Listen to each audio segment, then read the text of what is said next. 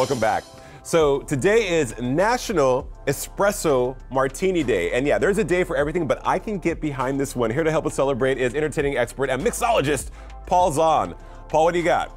So first up, we have a delicious espresso liqueur to make the perfect espresso martini with some Galliano espresso liqueur. So this is like the spirit of Italy. It's a delicious espresso liqueur made with two different types of espresso beans. So what we did here is I took a shot of espresso, a shot of vodka, and a shot of the delicious Galliano espresso liqueur, shook it up, got that nice foamy top to it as I poured it into this martini glass, and voila, the perfect espresso martini. You also have something that goes with that. Oat milk, and people are talking about oat milk. It's all the rage. We're drinking it here on Inside South Florida. I'm loving it. I love some oat milk too, and we can use some oat milk to create the perfect espresso martini if you want that creamy deliciousness, but without the dairy. And we're using some Planet oat milk. So this is free from dairy, lactose, gluten, nuts, and soy. And Planet Oat Extra Creamy Oat Milk is absolutely delicious with that extra creaminess. So you pop that into your espresso martini for a little bit of a different version of it, or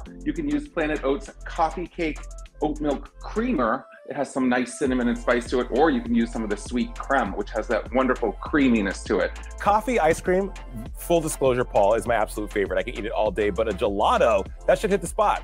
I have something absolutely delicious for you, Jason. We did a spiked affogato right here with some Noosa sea salt caramel frozen yogurt gelato, which is absolutely delicious. So it has these wonderful ingredients in it: sea salt, caramel, the finest ingredients to yield a absolutely delicious treat. The ingredient profile is amazing. And so what I did was I took that shot of espresso, I took a shot of espresso liqueur and topped it with some of this delicious Noosa sea salt caramel with the unbelievable taste, texture, smooth. I mean, Jason, you're gonna love this Noosa. You're gonna love this gelato. What do you think? I think it's great. I want a case now. Send it my way now, right now, Paul. All right, you always come with the best whiskey. We can't have you leave National Espresso Day without the whiskey to top and be the pièce de résistance.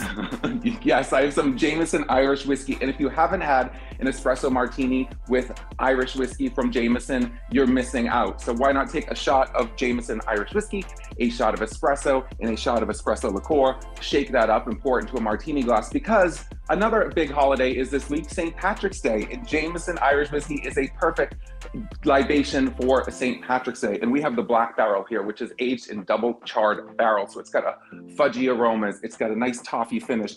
Absolutely delicious. And you can order this on reservebar.com. And I also mixed up a fun little mule here, a pomegranate mule, using some of the Jameson Irish whiskey. I used some Reed's ginger beer, and this has a ton of real ginger in it. It's going to give that nice spice to it. So we have got you covered for St. Patrick's Day, National Espresso Martini. I mean, Jason, I got you covered, right?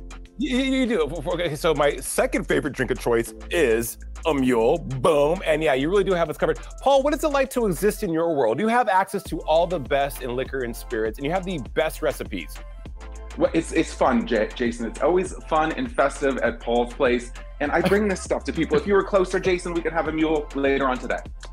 I'm definitely hopping on a plane to LA to hang out at Paul's place for the libations. As always, a fun time with you. Entertaining expert and mixologist, Paul Zahn, you're the best. Cheers, guys.